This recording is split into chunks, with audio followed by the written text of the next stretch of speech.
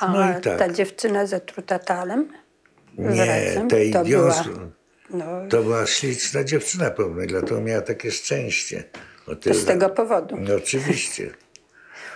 Wtedy były takie dyżury na całe miasto. Myśmy przyjmowali w ciągu doby jakieś 80 do 100 osób. Znaczy nie wszystkich się przyjmowało do szpitala, ale załatwiało się 100 osób, mniej więcej 80.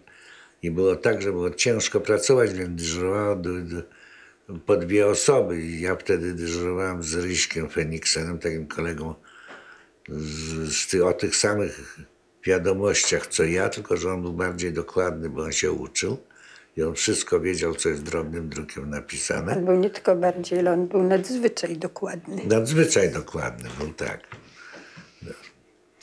No i kiedyś w nocy on mnie budzi. Była jego polowa nocy, mój Marek. Przywieźli piękną dziewczynę, młodziutką, 18 lat. Śliczna, przepiękna, zatruła się talem. Ja mówię, daj mi spokój, co mi będziesz... Ale idź zobacz, jaka ona jest ładna. No chcąc, nie chcąc, poszedłem zobaczyć. On faktycznie była śliczna. Blondynka taka. Krow z malaką. To ja mówię, co ty chcesz ode mnie? Ja nie wiem, co ja chcę od ciebie. Ona leży na twojej sali, to ty się nią zajmuj. No i dobrze. A zatrucie talem taką ilością, jak ona wzięła, bo ona przyszła do domu, była głodna. A to tal był w trutce na szczury i było to osłodzone.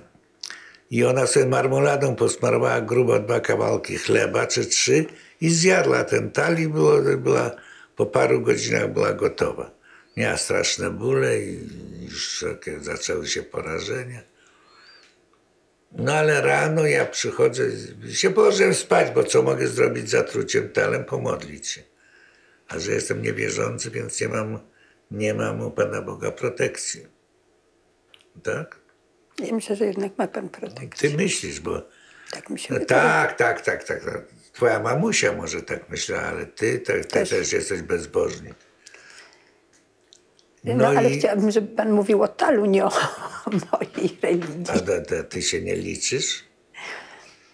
No no taka ładna dziewczyna, co to tal. Nie miałem zielonego pojęcia o zatruciach. Ja poszedłem tam do aptekarza, taki formański, on kiedyś był naukowy doktor i teraz jest aptekarzem u nas. I mówię, panie magistrze, jaka jest odtrutka na tal? Więc on mi coś mówi, to. Ja mówię, dobrze, ale przecież to podziała? On mówi, nie, to nie podziała. Ale co może podziałać? On mówi, ja nie wiem, ale kiedyś mi profesor jakiś powiedział, że jest taki środek tioacetamid, który wiąże się z talem i on jest w płynie i on może nawet w obcym środowisku też się związać.